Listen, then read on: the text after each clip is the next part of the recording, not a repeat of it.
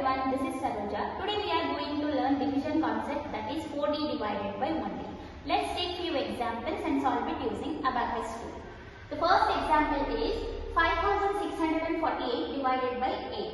Place 5648 using thousands, hundred, tens and unit place. Then skip 4 rows, then place 8. Now compare the first number with 8. So 5 is lesser than 8. You cannot divide 5 from 8. Take one more number. Now it is 56. 8 sevens are 56.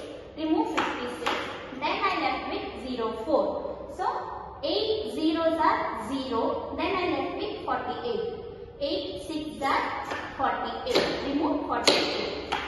My answer is 706. The next question is 4160 divided by 2. Place 4160 using thousands, hundred, tens and unit place. Then skip 4 rows, then place 2.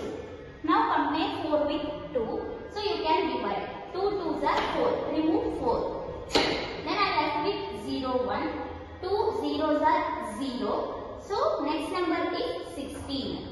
2 8s are 16. Remove 16. Then I left with 0. So 2 zeros are 0. My final answer is 2080.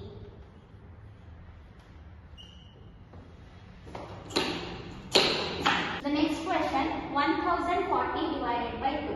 Place 1040 using 1000, 100, tens and unit place. Then skip 4 rows, then place 2. Now compare the first digit with 2. So it is lesser than 2. You have to consider one more number. Now it is 10. 2 5s are 10. I can remove 10. Then I left with 0, 4. 2 2s are 4. Then I left with 0, 0. 2 zeros are 0. My final answer is 520.